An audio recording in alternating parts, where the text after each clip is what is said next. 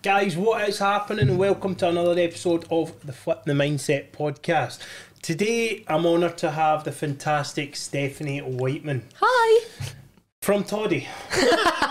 You had to say that, didn't you? I knew you were going to say that. From Todd Home. So, Toddy, how was it growing up in Toddy? It was a shithole. I think. See when you're a child, and you grow up in a shithole, you don't know it's a shithole, do you? And it was a great place because we had these big, it was like fields, a big massive football pitch, a big cycle track, and we were brought up in the 90s, so we weren't glued to computer games and stuff like that. We were out playing line and all that and bouncing, and it was great. It was genuinely area wise, even though it was a dive, it was our dive, and it was a fun dive, and we dived. Not with the best places though. Aye, 100%. You know what I mean? You grew up as a scheme kid, it is the best place ever. Scheme waves. Making bogies, and some people don't. I was talking to a guy the other day.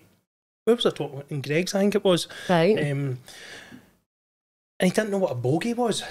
What is a bogie? I thought you meant like a game of... Like a go-kart. Like a bogie. Oh, the wee ones you used to... Like you get bits of wood and all that. You thing them together and drag yourself about. What did we call them? I don't know what we called it. Just go-karts, probably. Aye, just bits of wood. A bogie, I know what you mean now.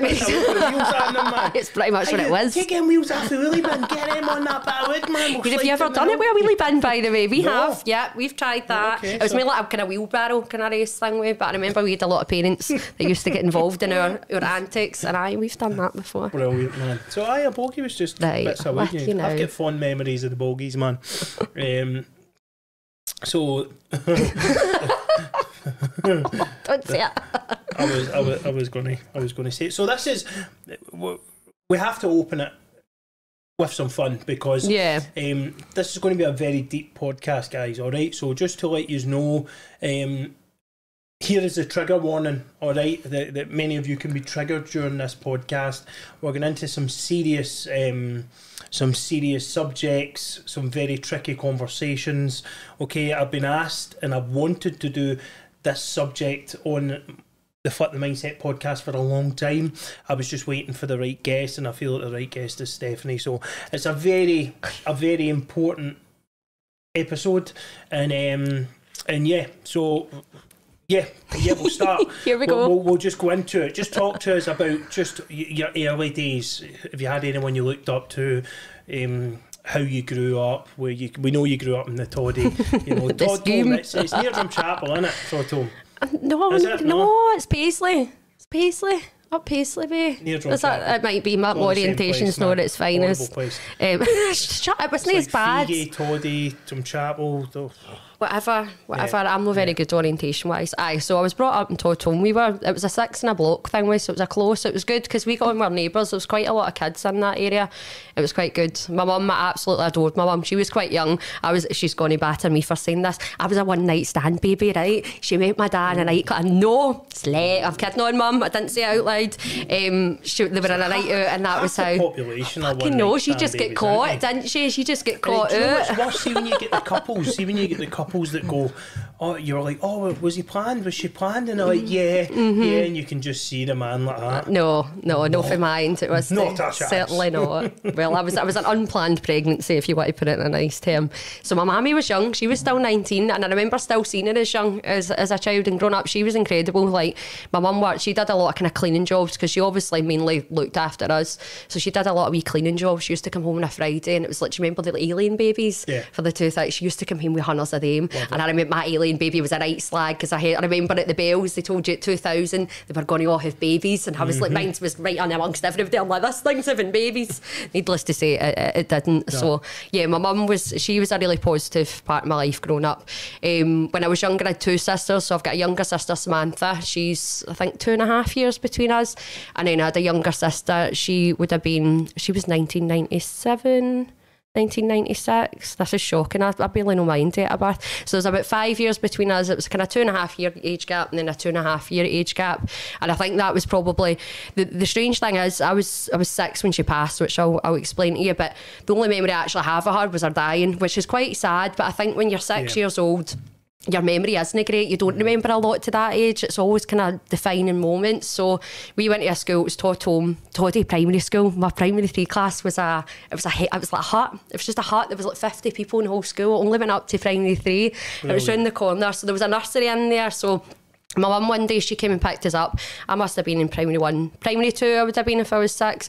And my sister, she would have been in nursery. So we got home and I remember sitting on the floor and I'm sure it was SpongeBob SquarePants. I've got SpongeBob SquarePants and I still watch it to this day when the Wayne's only watching it, right?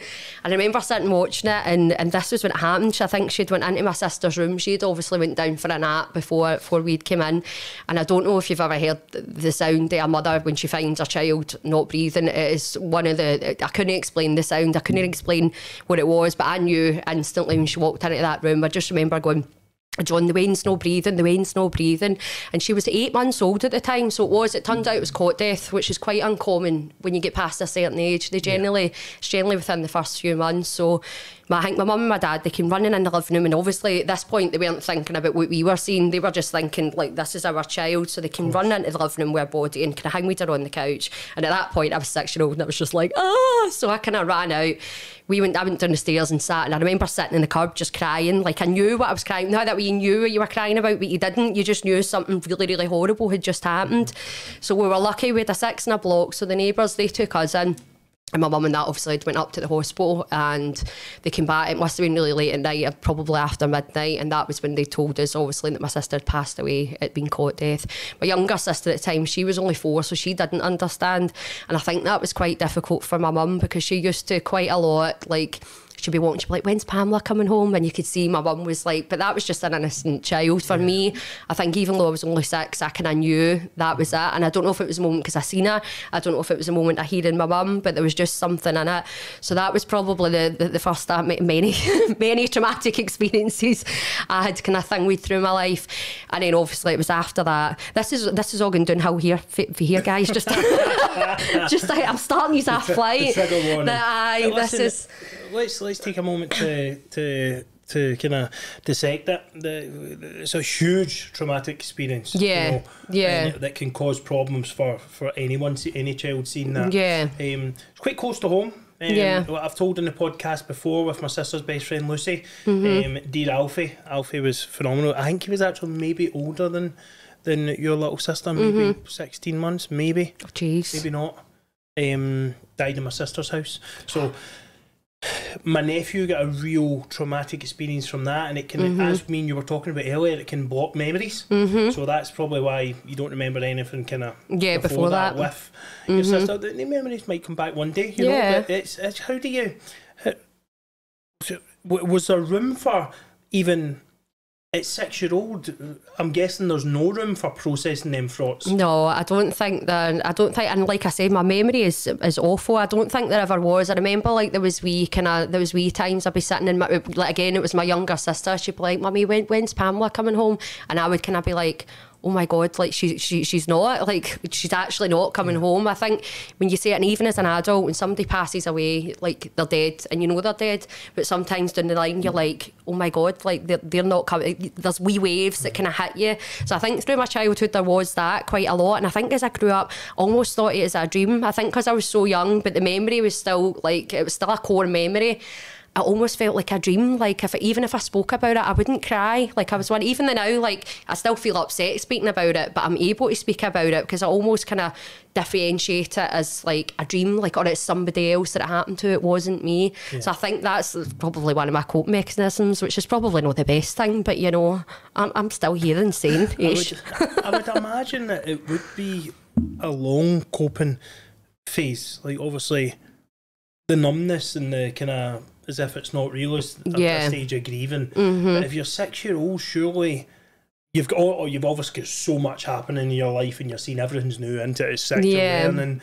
You would think that the coping for something as tragic as that would last years. I don't know the science behind it, but you would just think, you know, that it went ages to sign. It took 6 months for my brother's death to sink in, it felt numb. And then I just went boom. But you know what I mean? For a 6-year-old, it's real sad. I think for me as well, I had so many series of unfortunate events. So see, when it came to processing things, I don't know whether they were delayed or they were sped up, but my processing thing, I'd be like processing one thing and then it'd be a next thing and then it'd be a next thing. So I think I was quite, and it sounds really straight, I'm quite easy-osy that way. Like, see something really bad, I kind of ease my way through it. Like, and I don't know if that's just a cope mechanism I'd learned as a child and it's just carried on through life, but I think that's pretty similar to how I coped with it back then as well. Just kind of most probably just keep getting them in a wheelbarrow and kind of shitting them off right to the down back the street in the wheelie bin to the back of the heat, man. You know, can do this. He's a break. So on from there, obviously you're recovering from that. Yeah.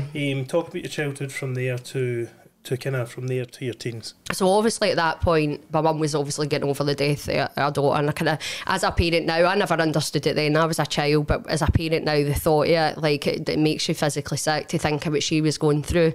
We were children at the time, we were completely unaware. I remember the odd time that she would cry and stuff like that, but it was after that's when my dad began to sexually abuse me. I don't know why I remember it after that. It could have potentially happened before that. And the only reason I remember that, and this is a wee bit that gets me emotional, I remember it because I thought he blamed me. Like, the things he did to me, I thought that was his way. Like, sorry, that one's quite hard. I felt like my dad abused me because of what happened to my sister. I felt like he blamed us because we were still the ones that were left behind, or like it was like an emotional thing for him. It was his way of coping or getting over it or whatever. So this had went on for a few years, and it's hard to pinpoint. Like, any memories I have of it, it's like I'd mentioned, it's like different parts, different wee bits of it, and it happened over the years. And I remember as a child knowing it was wrong. Like, I knew what was happening wasn't right, but I had no idea what it was or to the extent that it was. I just knew that there was something severely not right with it. I remember at one point, obviously he'd abused me. It must have been the day before, the next day, and I was trying to pee, and it's like, see when you get a severe urine infection and you're like, it burns when you pee, you're like, oh my God, like this really hurts, I can't pee, and you go to the toilet and there's nothing coming out. And I remember my mum taking me to the doctor. She obviously had absolutely no idea what was going on at this time. She took me to the doctors about this urine infection, and obviously the doctors weren't going to be assessing me for anything other than that. So I remember getting painkillers or whatever it was, it had been antibiotics and a child, whatever you get is a wean for a urine infection. Drink hundreds of water, they probably told me. So I got that. But my wee sister, again, my younger sister, Samantha, she was the one that was 2 years below me. I think it was roughly about that time. There was a kettle that had boiled in the worktop, and she pulled the boiled kettle over the top of it, and I mean, she completely rinsed herself in boiling water. She had like her skin just came off down her arms, down her legs. I was at school when that happened, so I wasn't there when that physically happened to her, but she spent it was about 6 to 8 weeks. She had to get skin grafts, obviously skin taken off her legs and put onto parts of her body, her stomach. So she was in for about 6 weeks. So at that point, my mum lived basically in the hospital with her, as you would do as a mum, and I was left quite a lot alone with my dad. Time alone. At that point, I did stay with the neighbours. He was a bus driver at the time, so I remember I did stay with the neighbours quite a lot, because I remember I'd get nits, right, and that was dead common when I was younger. I'd get nits, and they were so bad. When my mum came at the hospital, I had scabs all over my head that I'd obviously been clawing the life out my head, and nobody noticed I'd had them for that long because my parents were all over the place. I just did, and I've still got wee marks on my head, and I'm like, I've never had them since, by the way, and I hope I never catch them again because that was traumatic itself. I'm just here, I'm just immune, they're just jumping there to that. See if you start hearing me, it'll be like that ASMR, the camera's picking up it. So I was left quite alone with him then. Again, I don't have loads of memories of what happened in that period of time. I just remember thinking, oh my God, I'm here alone with this man, like it's going to happen more. So obviously the abuse had continued throughout the years. I had my aunt, who was my mum's sister. She was quite young at the time. She was 15. I remember she was like the cool kid. She used to come in with all the teenagers, and they'd all be in the room, and I'd be in. It was Venga Boys, and they'd do song Sex on the Beach, and I'm in the room giving it sex, and my mother comes in like, right, you get her out. But I seen her as an adult at the time, so this is what happened next. I had like a different variation of what it was in my head. Yeah. Did you see see her as she was an adult. Aye, you see them as old people. Aye, they're adults. In your head, they're adults. So before you go on to that story, it's just to kind of go over what we've just heard is probably triggered a lot of people. I mean, it's very upsetting. Yeah. Especially because obviously the trauma and the PTSD and all that kind of stuff or whatever that blocks your memories, for you to pinpoint when it started is very upsetting for me and for you, obviously, for everyone, that you can't pinpoint when it happened, but you just maybe from that first memory can pinpoint a change in the relationship with your dad. Was there a time that he was, so there's not a time you can remember that he was just a dad? I think I've got kind of some memories, like I've got, obviously we did like holidays and stuff like that together, like, and it's weird because he was still my dad after that. I still loved him. He was always my dad. I still do love him to this day. He's a horrible person, but I think when you've got a dad in your life, you love them unconditionally regardless whether they're good people, bad people. It's just something that's kind of in your core. I wouldn't say there was certain times, like, see, if, like, it used to be, it was always when we were lying down that he'd done things to me. So I remember there was a time on the couch, like, he was lying next to me, cuddling into me, that's when he'd done it. Or he'd come into my bed, or I'd come into their bed for a cuddle and he would do it. And that traumatised me, the way I, like, see my dad's friends and stuff like that. Like, obviously, innocently, they'd be, like, coming to give me a cuddle. And I remember having in my head, like, they're going to do that to me? Like, oh my God. I just thought everybody was going to, every male that touched me was going to do that. And that was quite hard to grow up with, because I think not trusting people at such a young age, you don't realise your childhood at that point is over, do you know what I mean? Because your brain shouldn't function like that as a child. But in my head, like, any male that touched me or, like, cuddled me, I was like, where is his hands going? What is he doing? Am I wearing pants? Like, and I think that kind of made me look at him a lot different growing up. Like, he was still my dad, but he was like that person, I'm like, don't get too close to me kind of thing. So yeah, I would say it was a kind of a mix. We're going back to the first memory. I don't know if you want to get to go into it or not, but that the very first time, is that there's obviously going to be thousands of people watching this who are going through it right now. Yeah. And there's going to be thousands of people watching this who have been through it, and people who have maybe yet to go through it. Is there a certain feeling, or you're 6 years old?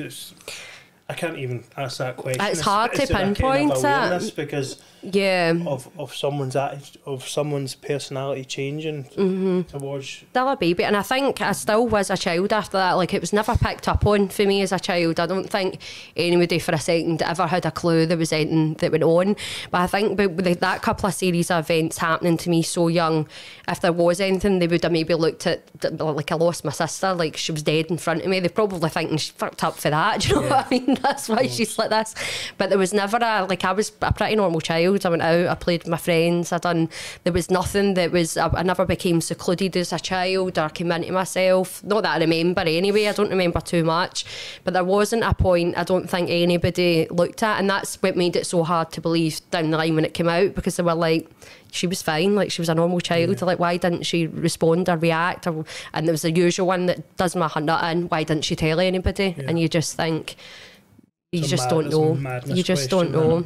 It's such an ignorant question. Same with domestic abuse or sexual abuse. To say, why didn't she tell anyone, or why didn't he tell anyone? It's ridiculous.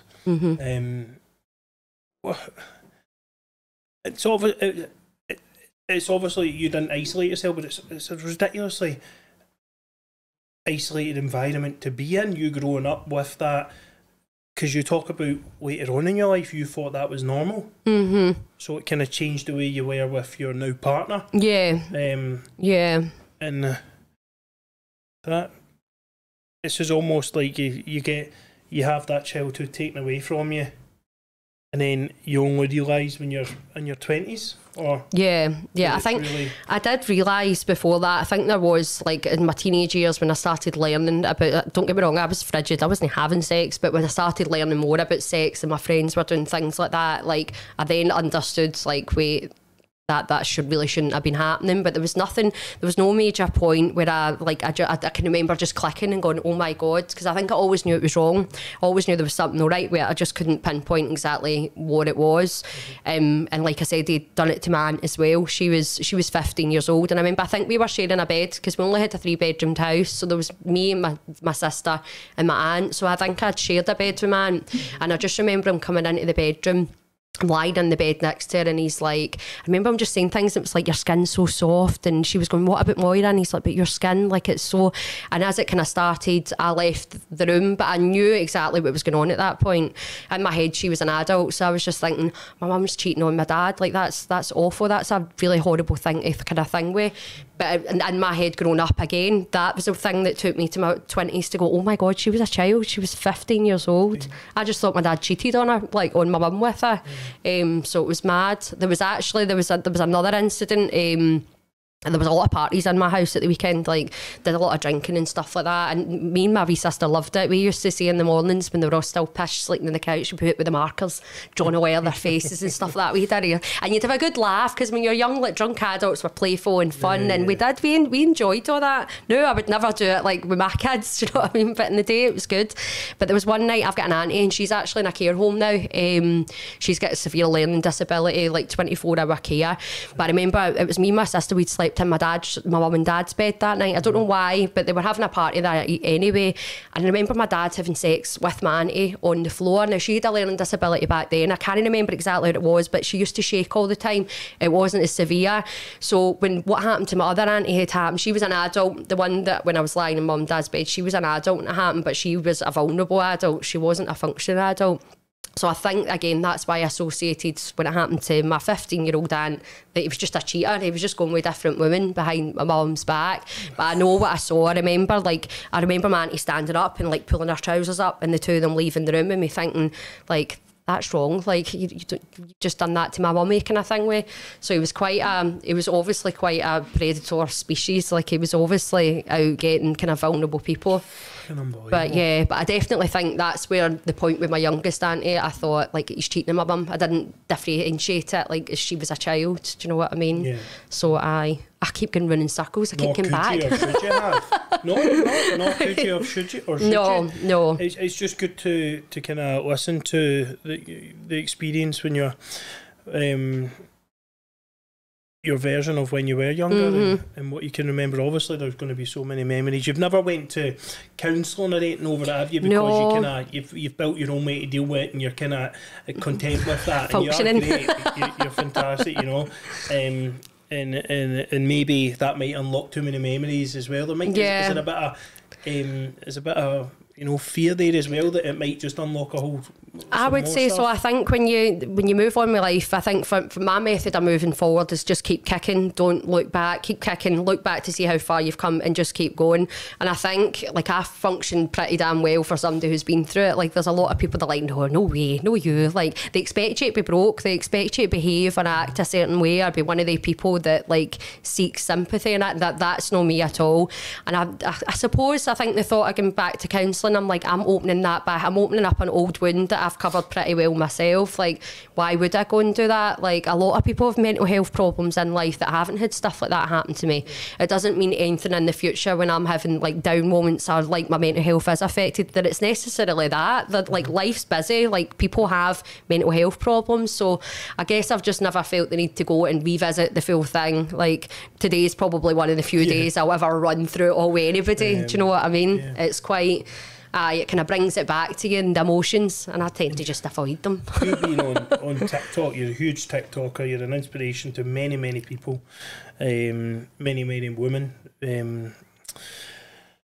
predominantly women, and you opened up about it once when the post I seen, which was very upsetting, but you've kept that away from that side of your TikTok and online.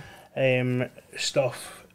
Is that simply so because, as you know, if you talk about something, people can identify you as that, and you become that before you become Steph, it becomes off that was a girl that was sexually abused Yeah. instead of there's Steph Wightman. Yeah. Do you think that's why you've not spoke about it? Is it something you're going to maybe plan on doing in the future, or is it just a one unlock on this to kind of raise all the awareness we can, and then you kind of... Yeah, I think, see, when you go through life, and I think when you're given a platform, it's good to be able to use it for the better. Like my page, if you watch it, it's just me talking rubbish. In fact, I'm probably more known for my dog's burnt balls that ended up in the sun than that. Like when anybody sees me, they're like, but I suppose they're not going to go, oh, you're a pedo for a dad, but they'll be like, your dog's burnt balls kind of thing. Like I'm probably well known for that. When I had done that post, it was kind of forced out. It's not something, because it doesn't define me. And like I'd mentioned earlier, when people, it's like, see that trend you get on TikTok now, and they're like, she's a 7 but she picks her toenails. Like I feel like for me, they'll be like, yeah, she's a 6 on a good day, but she was sexually abused by her dad. You know what I mean? People just think where you've been damaged, or you've been broken, or you behave in a certain way in life, and I don't feel the need to be associated with it. When I had posted it on my page, like I'd mentioned the other day, it was my sister. Obviously, she went down a completely different route for me. She definitely has not moved on in life, with a lot of relationship breakdowns in the family. My mum takes care of her kids. We had them for 4 months, but it was I was finishing a sleepover at work one morning. It was like 9 in the morning, and my auntie had sent me this picture. This was only like a year ago, by the way, and it was a picture of my sister and my dad in a house party together. And I just know that way I was so taken back. I was like, I need to leave.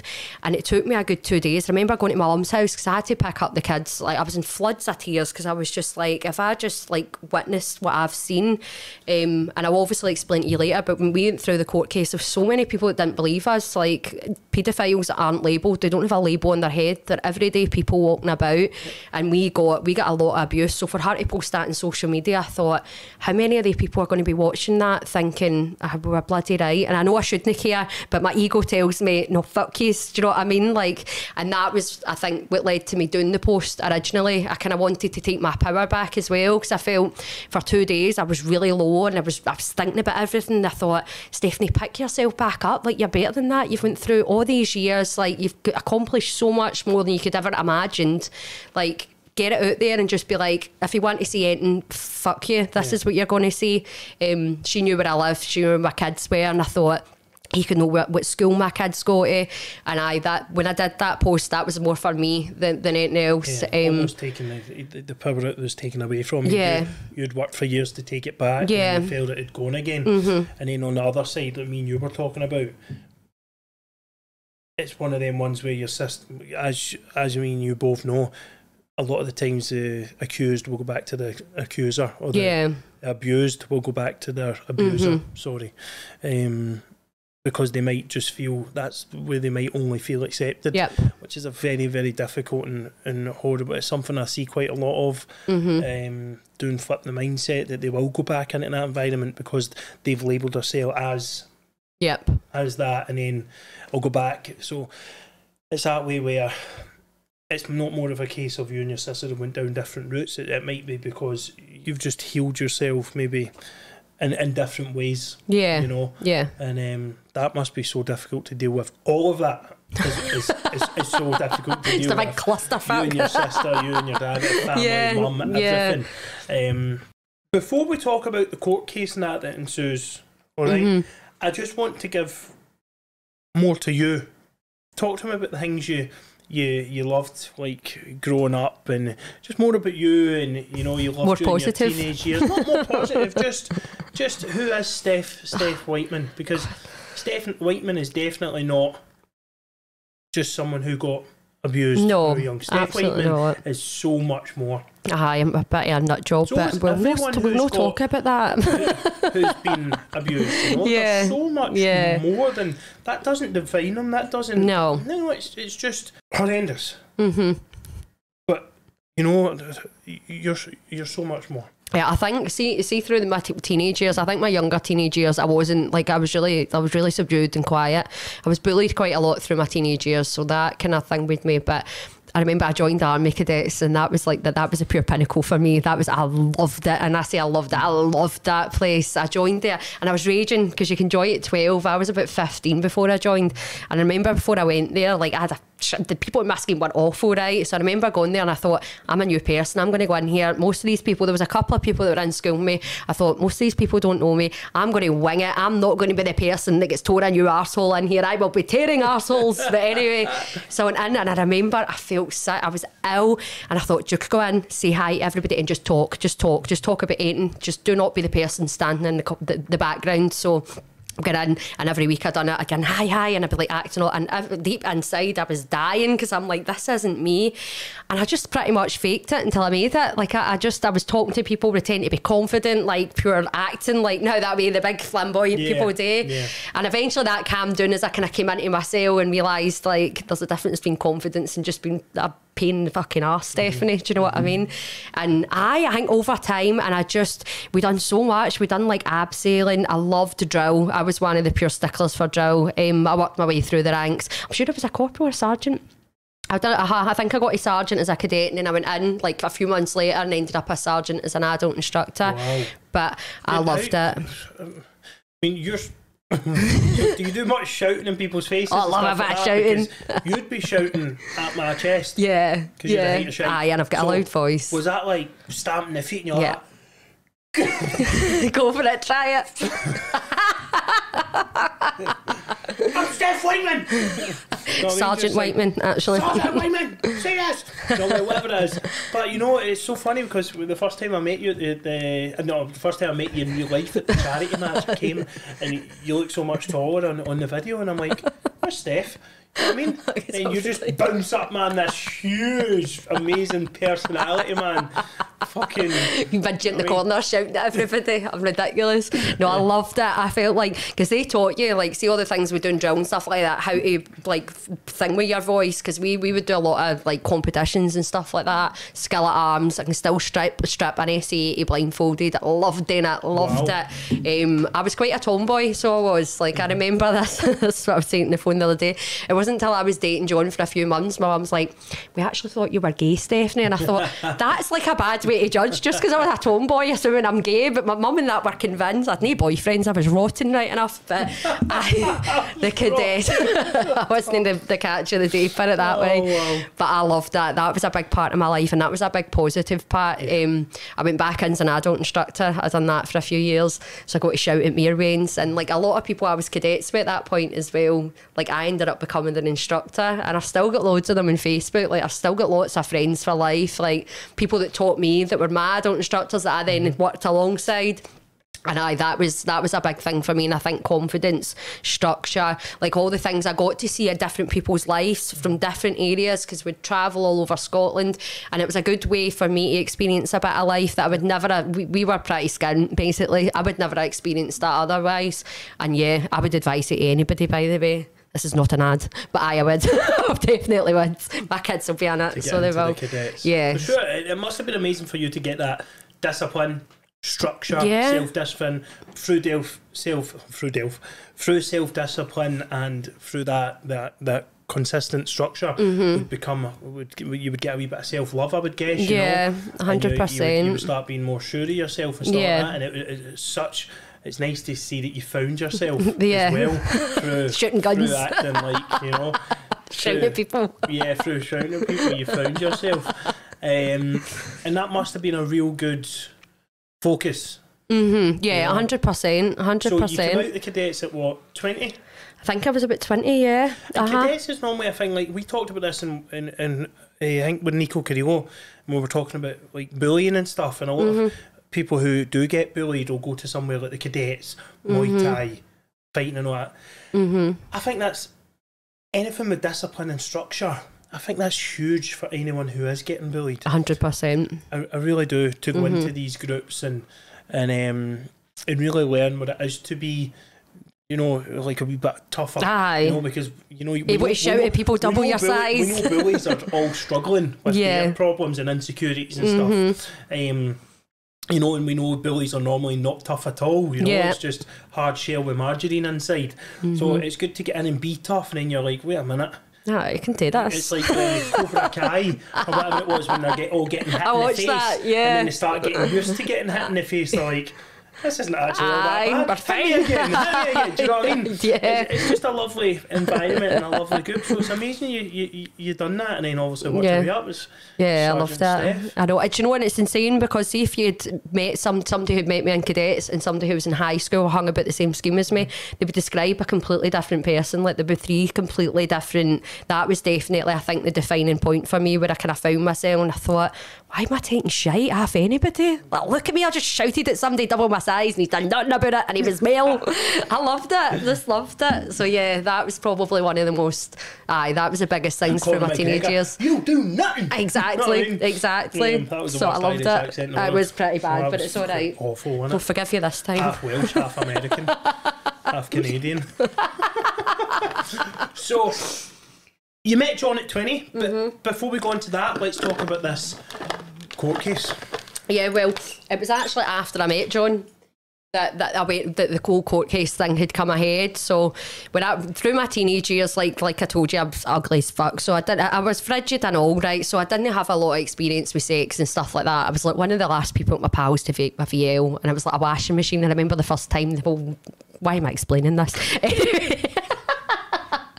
Anyway, minus my wife get better. remember that. The wash machine kiss. I know. Kiss. I We all did. was that one to somebody once or Mine twice. was at maybe the second year disco. Was Second it? or third year disco, I had a silk shirt on. I thought I was the boys, man.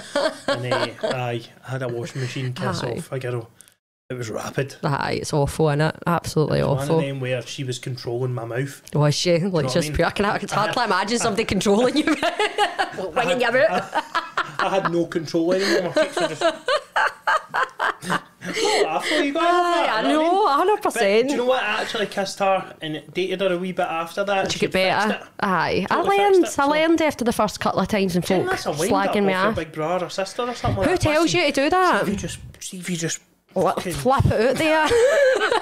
Throw it about, they'll love it. No, I don't know where I got it from. The movie, nobody explains to you, but like I said, we were in the 90s, you couldn't YouTube it, like how to whinge, how do you whinge right? You just had to wing it, do you know what I mean? Aye. So if you're listening to what's that J out in between us, the one that always exactly. There's people like him I was listening to. You're listening to the J. Aye, that's it. That's the type of person that obviously fucking influenced me then. Why are you trying to pump the crevice in my arm? Anyway. So I was at minus shagging arms and washing machine and people.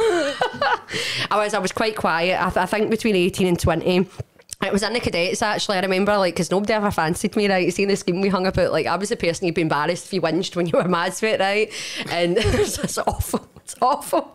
I know it's a traumatic time. I don't want to speak about it, but I have to. It was on the But people started getting more interested. I started getting more attention. I'm like, yeah, where did this go? And it wasn't because I looked any different. It was my personality was bigger. I was more confident, and I felt like for me it was pure. Yeah, I look so much better. And I realised I got older. I thought it's your personality, Steph. People actually knew who you were and got to know you because you were right out there. Do you know what I mean?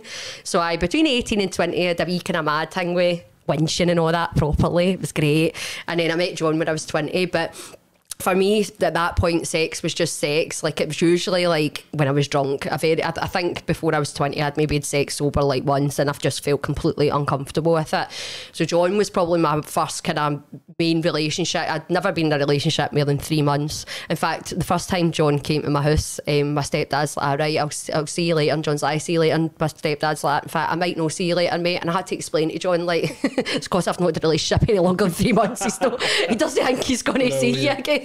11 years later, jokes on him. But so obviously in the relationship for me, sex was I had quite a high sex drive, but for me, having sex, I felt like me initiating it was wrong, I think, and that obviously stemmed completely from my childhood. That was one of the things I was even things even giving him a kiss and stuff like that, I struggled to initiate it because I felt embarrassed as if I was doing something wrong. You had a problem kind of associating sex Yeah, with love. yeah, in a relationship like when it's supposed to be in, do you know what I mean? So I really struggled with that, and I think he noticed that, so that kind of caused a few kind of arguments. And I think it was one night, and I probably had a few wines. I usually have a few wines. It was definitely after a few wines. John had said something, and I just blurted out with it. I just and he was one of the first people I'd ever told. I just blurted it out, and then I was like, shit, like this is real now that I've told somebody. Like, and by this point, I'd have been about 21. I probably 20, 21. At that point, I met John when I was 20, so I would say kind of in between that. It was quite at the start of our relationship. We'd only been together maybe 4 or 5 months. So it was quite early on. So anyway, I told him, and I was like, for the love of God, do not tell my stepdad. He was quite friendly with my stepdad. I was like, because if my mum finds out, like, this will kill her. Like, she's not going to, like, even like as a mum knowing myself, the thought that the person you've chose to be the father of your children doing that, it's unimaginable. Yeah. Like, so you can imagine the guilt, even though she didn't deserve to feel it, that she was going to feel. So I'm like, nope, tell nobody. Sure enough, the loudmouth bastard just went straight ahead of my stepdad, and he's like, I've told Dale, and I'm like, shit. So by this point, me and my sister had spoke a few years back in a house party, and it came out that it had happened to her as well, and that was probably one of my worst fears as well, because I always hoped it was just me. And with my auntie, she was an adult, so she wasn't in the equation for my head at the time. Yeah. And then I realised, I'm like, what age was Joanne when this happened? Like, my auntie. So the three of us, we ended up, me and my sister ended up going to my mum's, and we're like, we're going to have to tell her. So obviously we told my mum. She was absolute mess, as you would imagine, as any parent or mum would be. Like, how did that go? It was pretty traumatic, actually. We went to the house. Obviously my stepdad knew at this point. My stepdad's a dead emotional guy. Like, he's like you. He's a big massive guy, but he's a pure softie. Like, he'll cry at like the drop of a hat. So I went here, and I saw you. I've seen you crying today. But we went there, and he's obviously got the look in his face, and I knew he wouldn't. I knew he wouldn't be able to hold his fucking water, because he never can. So when Aaron, my stepdad's gave me the look, and I'm like, right, okay. So I think we took my mum into my mum's room, and I was like, we're going to go in and speak to your mum. And I think at this point she's looking like, I think she thought my dad had died, like, 'cause they broke up years before. So I think she thought we were going to tell him something like that.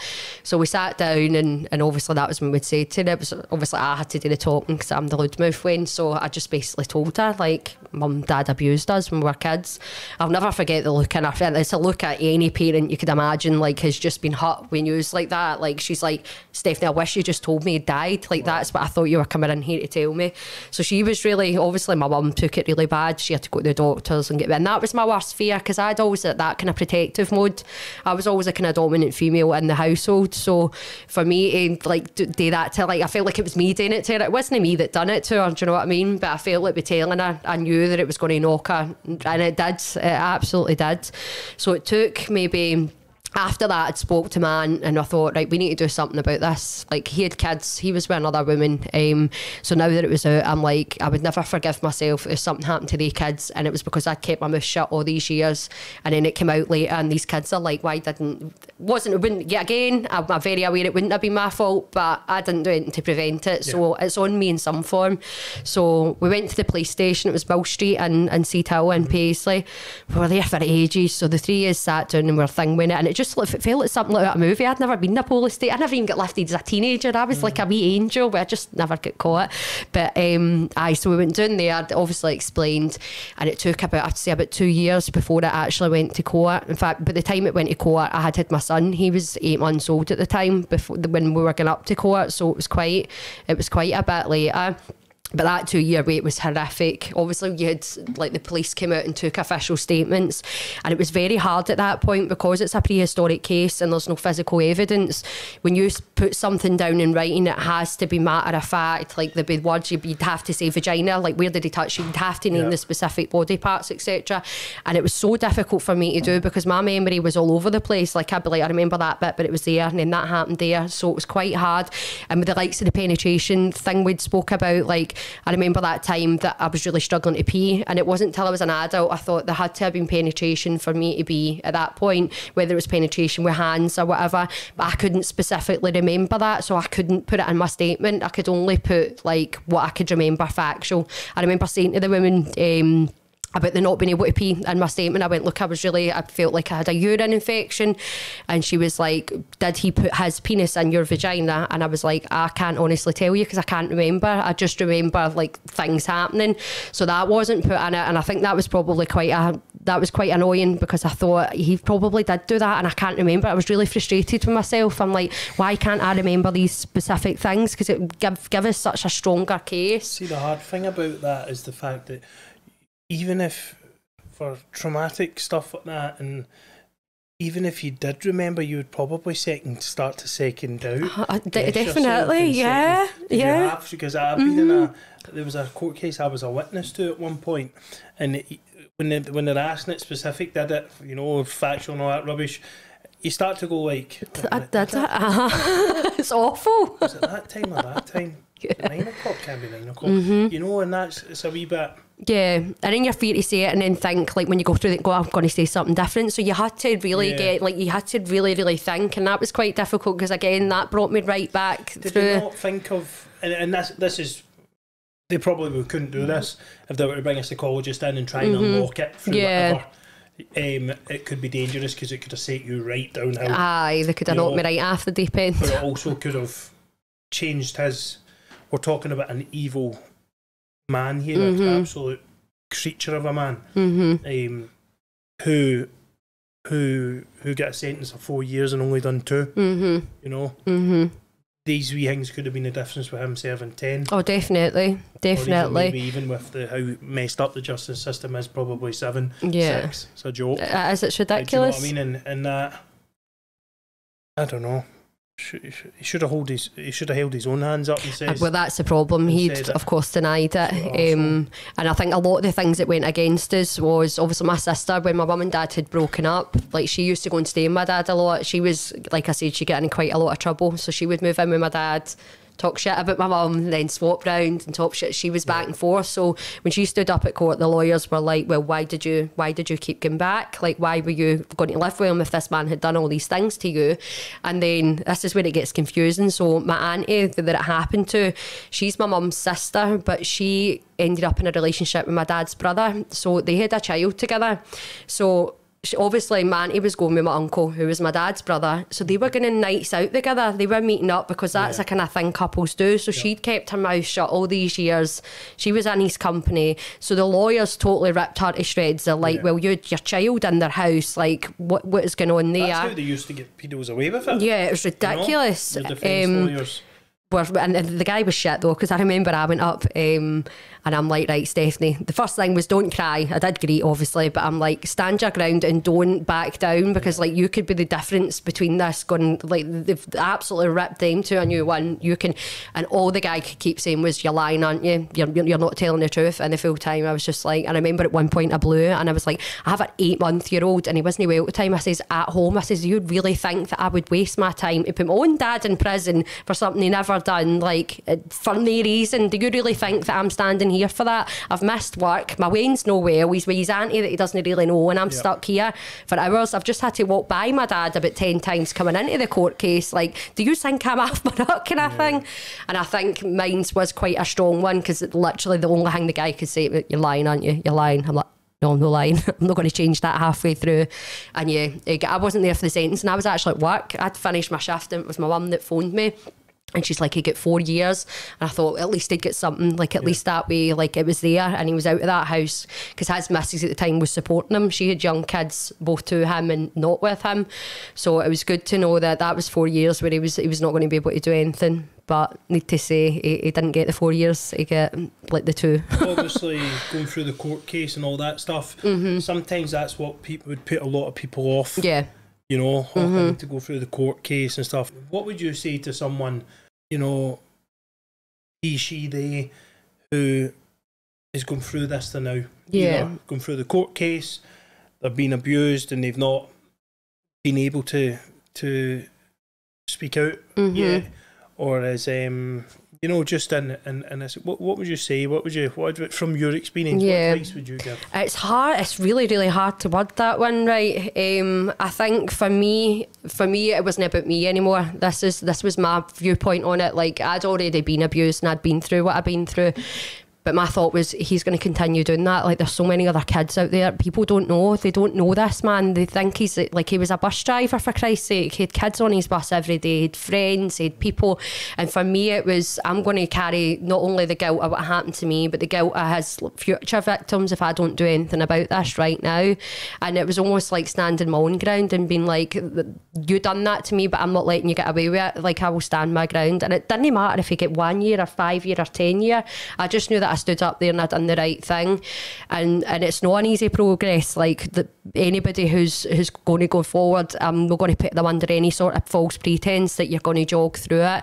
I think the main point in it is when you're going through it, just remind yourself why and what you're doing it. You've already been through the trauma, you've been through the hardest part of it. Like, this bit is the easy bit, even though it's not easy. This is the bit where you get to take your power back and your ground, and you get to protect other people for that person. So I would absolutely advise anybody to do it. It's not an easy progress. Like, they do I think we can get a shield that separates you from them. It's like a screen. I chose not to do that because I wanted to look the fucker in the eyes, to be quite frank. But there is different methods, and there will be support out there. I didn't look, I was kind of clueless. I was still young at the time, and I was pregnant as well while we were waiting on it upcoming.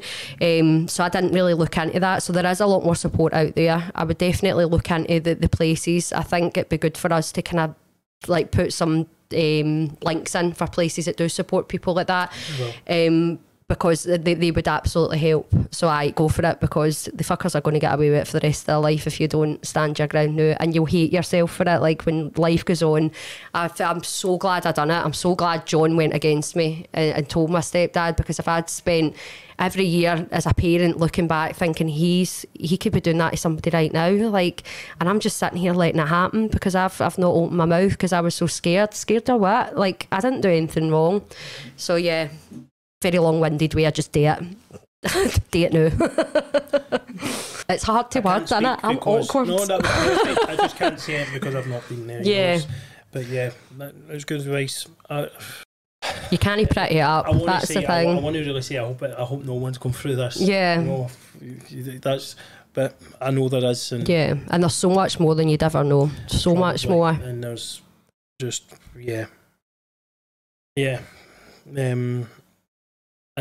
you just want to see men like this, or women like this, or whatever, put behind bars, and you don't want them in contact with the young and the young or the vulnerable, as you say with your auntie. How did they take it? Throughout their lives and stuff. Like, how did they recover? Who would you mean? Your auntie and stuff? Well, like I see, my other aunt, she's in full-time care, so the police did go to investigate her, but they couldn't get because she was at this point, she's all in care, personal care at this point, she was too far gone to be able to obviously give a statement, so her statement wasn't included. They had to have people that was purely and factual. My auntie, I don't really know, we're not a close family that way, and I don't know if it's specifically because of that. Like, we all have to share that same kind of history. We kind of try and push ourselves back from it. I've not seen her since probably before the pandemic. It's been a few years, but she seems to just plod on like me. I think she did post quite a lot on social media when the court case was on, and I didn't want people to know. Do you know what I mean? I wasn't somebody that was wanting to post all over social media like, look what he's done to me. That wasn't that I wanted to keep my dignity and be like, this is happening, I will do it my own way, and then I'll move on. Yeah, so it's I couldn't really tell you how but I know my sister, that completely ruined her life, completely destroyed her, and it's a shame. She still talk to him now? I don't have a clue, I can tell you. I've not spoke to my sister in a while. My sister's... Would you like to get your relationship back with yourself? I don't know. I think I always speak so much about mental health when I'm speaking to other people, and I'm like, you can't give up on people, but I think, see, when you get to the point where that person is affecting your mental health, and every time you go back it's getting to the point you're breaking because of it, I think there's a certain point you do need to cut ties, and that's what I done. The whole reason I started TikTok actually was I had our two sons for 4 4 months. So I was running about with 4 kids under the age of 6. It was absolute madness. My wee boy's got autism, but my daughter's feral. The 2 boys were just as feral as my 2. But when they 2 boys came into our house, I mean, they didn't know how to feed themselves. They were dipping their face into bowls. One of them was shaking when food was coming to them. So there's a lot of anger for that side for me, because I thought, like, you went through so much when you were younger and you're letting your kids go through. It's not the same thing, but like, why are you letting your kids be brought into a life like this? Like, why would you? They were found in a house. It was full of smoke. She was on the other side of Scotland. They had nappies on that were pissed right through. There was no bed sheets in the beds, no covers, and it was my other half that picked them up. It was 11 at night, so my kids were in bed. Brought them to the house. The 2 of them got stuck in the shower because they were stinking, and you could still smell like the smoke and the pee off them after a bath. So for me, like, the anger, the way that the kids kind of lived, that's enough to kind of keep me back. So it's so difficult. Yeah, I understand where you're coming from. Yeah, the difficult part is that I know a few people who have been through similar trauma, who are the same. They cannot function properly, and a lot of the people, there's a few people I know who have been abused that their kids have been taken off them. They don't have their kids now, and they might not ever recover. So it's that way where we know it hits people different. I'm strong with what I've been through. Everyone always says, oh, how have you been through what you've been through? You're very strong about what you've been through. But everyone is different. I've seen trauma like that ruin people. I mean, tear them apart and throw them upside down to a place where they might not be suited to look after their own kids, which is not their fault. That's what I think we maybe need to keep coming back to. It might not be her fault at all. That, like, she's like that. That's the dad's fault. 100%. Because there's just barriers that you can't bring back in yourself to keep the bearing of hate. Obviously, I can't tell you what to do, but to keep the bearing of hate or detachment because of that, I don't know. But it's just so hard, and you know. See, to be fair, you know it better than me. That's advice I would give to anybody else. Like, I was speaking from my position. I think it's dead difficult when you're in it though, and you're seeing it, and it's people that you love that are involved in it. And I think I would love for her to get herself sorted. I think she's doing quite well just now. My mum has had the kids full time since after we had them. Does your mum talk to her? What? Yeah, when my mum sees her, it's only for like she comes over like once a week to see the boys, and she's got an older daughter who my mum's been raising as well. So she comes in, she has been more consistent, and I really do hope that she does get a grip. But I think from my place, for my mental health and for my mental state, I need to be kind of kept back for her just which until she as well, your mental health. she gets in. And I've got my own kids as well to think about. I can't always risk, like, I think at some point you can't sacrifice yourself for other people. You need to remember that you need to be yourself. I need to be the best version of myself for my kids and my family, and that's where it ends. So I completely get what you're saying, because I understand that that's the advice I would give to anybody else. But for me personally, there's too much there just now. It's too raw and too 100%. So and that's the reason. So could change. Perfectly could okay. Change. Yeah, life just moves. Yep, 100% could change. Like are so difficult. I've never been in a situation like that situation. You know, so difficult. How's your mum doing? Yeah, well, she's stressed. The 2 boys Sophie, who's the oldest, she's a great kid. Like, she's incredible, and her dad, he takes her all the time. He's brilliant. You can't fault her, because during the summer holidays she'll go there for about a week, but it's not really a break because it's the 2 young ones that are the wild ones. The 2 boys are definitely undiagnosed ADHD. It's been ripping at them for the start. Obviously they're quite young now, but they are all over the place. They're mad. They keep her young, put it that way. They keep her young.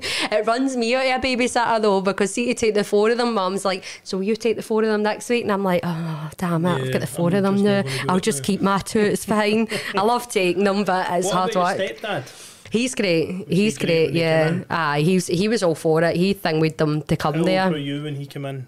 My stepdad, I must have been maybe about 14, 15. It wasn't too long after my dad left my mum that my mum had met. My stepdad's name's Dale. He was good friends with my uncle at the time, so he was. So they'd kind of been in each other's company. And I remember she didn't want us to know she was dating anybody at this point. And with a wee dog, Ruby, a wee Staffy, she used to walk this dog for about an hour, and she'd never walked this dog in her bloody life. life, right? She'd been running the block. She'd be like, Stephanie, you do it, it's your Doug. So we used to go out for about an hour, and it turned out she was meeting him in the fly. She was like, and he's a great man, and I couldn't fault him. Like, I call him dad in cards and stuff like that. It's hard to call him dad in real life because I'm just used to going, Dale. But no, I love him like a dad, and he's been a great impact to my life. We fight like fuck, don't get me wrong, but he's been a great impact on my life, and he's been great for my mum, and he's a good person, so he is. Good. I'm glad he's there. You've got 2 kids now. One of your children are autistic, and the other, you say, is feral. Aye, 100%. She's me. she's a mini version of me. It's horrific. Reincarnated. Aye, karma. You met John, obviously. You've been with John, what, 11 years? That'd be 11 years this year. So aye, he survived a long time. Do you feel you're more, vigilant on like stuff like who's near your kids and all 100%, that kind of stuff? Yeah, my kids haven't stayed with anybody other than family. I think in fact my daughter went away, and it was a wee best friend for school for overnight with a friend, and it was like her mum and dad, and I know them quite well. I've met them, but see, even at that, still sitting there thinking she's in another house with other people. Like I knew they were all sharing the room, the girls and stuff like that, but you still have that gut wrenching. But I think at the same time, you can't bubble wrap them their whole life. I'm really bad for that. We've got a park like just over the road, and if they go over there, I'm in bits. I'm like, right, where are they? What's going on? There's certain points you've got to, but yeah, I definitely am quite vigilant as to who I leave my kids with and the situations. Going out to play, I need to know where they are all the time. I'm that more. I can't believe I've turned into that more. I'm her. Nothing wrong with being that more. You're an absolute fantastic mum. Before we wrap it up, I just want to say, how proud, as a friend, how proud I am of you. Thanks. And how happy I am you've come on. Thank you. It's a very difficult subject to talk about, something that I feel you can only really shed opinion on if you've been in it. It's like many things, like I've no idea what that would feel like. I don't. It scares the living shits out of me. I've got a 2-year-old, 2 years. Months. Jesus. And it's your worst nightmare, isn't it? So, and it's all downhill for their age-wise, by the way. They're wild when they turn 3. Heads up. He's already wild, man. He is already wild. All I get now is, Daddy, Daddy, and he'll run in with his potty and go, poo poo. It's a big stinky jobby. At least he's doing it in the potty, knowing your horns. Job. Well, he pissed on me while we were watching Paw Patrol the other day. I felt this kind of sensation. I'm like, my fucking leg's burning, man. I've lifted him up and he's just pissing everywhere. Happy days. As we're trying to potty train him, but it's good fun. But yeah, worst nightmare. Absolute worst nightmare, for any parent, for anyone. Yeah. Not just for any parent. Let's take the parent away. It's for any child, for anything, for anyone associated with this. And I think, do you think that, before we wrap up, do you think there needs to be more done off, like social services, the government, stuff Absolutely, like that? 100%. A lot more support out there. I think the children are getting failed? Yeah, 100%. 100%. I think things have moved a lot. Like I said, I was brought up in the 90s, so it's a bit different. I think the system is totally different. But regarding our court case and stuff like that, it just felt like we were just left for months. We didn't know what was happening. It was a really difficult process, and we didn't have anybody who even phoned us to check up on us. Like, see if there was charity lines that had people going through cases like that, where they could call them up and be like, look, I'm really struggling, this has been that many months, I don't know how to feel. Just somebody for people like that to talk to, and they know what they're talking about, people who know about the system and how it's working. Because for me, it was almost like blindsiding your way through it, and it was terrifying. I bet it almost makes you feel like the perpetrator instead. Yeah. The victim. Yeah. 100%. The systems are shambles. Maybe something we need to raise more awareness on. But listen, thank you so much for coming on. It's been an absolute pleasure. Thank you for having me. No, it's been totally me, Greg's pleasure having you on. It's something that is going to stay with us. This episode, hopefully we can raise more awareness in some way, whether it be us doing a wee day or a wee awareness day or something. Obviously, you've not talked about this a lot. This is probably the second time you've talked about this online. Yeah. I know it's something you might not be open to doing more, because just like me, when I talk about my mental health all the time, hard. It does put me in a difficult place. I go home after most podcasts and I have to pick myself back up when I've opened. Like, not today, because it's not, I've not said much about my life, but you have to go and pick yourself up and be like, Aye, Do you know breathe. Yeah, no, I get that. You know, and all the previous guests have done the same. So it's tough talking and opening up all the time, going to speak places. I hope people reach out. If you're going to shed a tear, listen, I think you've been phenomenal. I coped quite well. I didn't cry that much, did I? So brave. Thank you, I appreciate it. Inspiration, and I hope that your story gets heard of thousands, and it can bring a lot of people forward. Yeah. Maybe help be shining light. And my inbox is always open on my Instagram. It's quite a lot easier to message me on there. Yeah, your Instagram is... It's at Steph Wightman 1, I'm sure. Steph Wightman 1. I could tag it in the wee it's not thing. Steph White 87? Or is it Steph White 18? I wasn't born in 87. Oh, I was 9. No, it's Steph Wightman 1, I'm sure it is. We can tag it down below. Yeah, but we'll my request, it's a lot easier to get them than TikTok, but I'm always open to. The last time I had a lot of people. TikTok, so you can't get on there. No, you need to follow each other back. It's too high profile. Aye, Instagram's the place. If anybody was ever wanting a wee chat or anything like that, I'd be more than happy to have a word with them. What I will say as well, guys, if any of you at home are struggling with your mental health, get in touch with either me or Steph. You know, there's places like Chris's house and stuff like that. We'll tag below. Now, if you are currently being abused, or you have been abused and it's something you want to talk about or open up about or go and see someone about, whether it via counselling or getting your story out there, I'm going to put a load of links in the description. I won't put you in contact with me directly because I don't know enough about it. I'll put you in contact with Steph if you want to Instagram Steph for a wee bit of advice, if that's okay. Yeah, absolutely, 100%. And the other links I'll put will be professionals, people, alright, but please suffer in silence, okay? Have a good day. Thank you.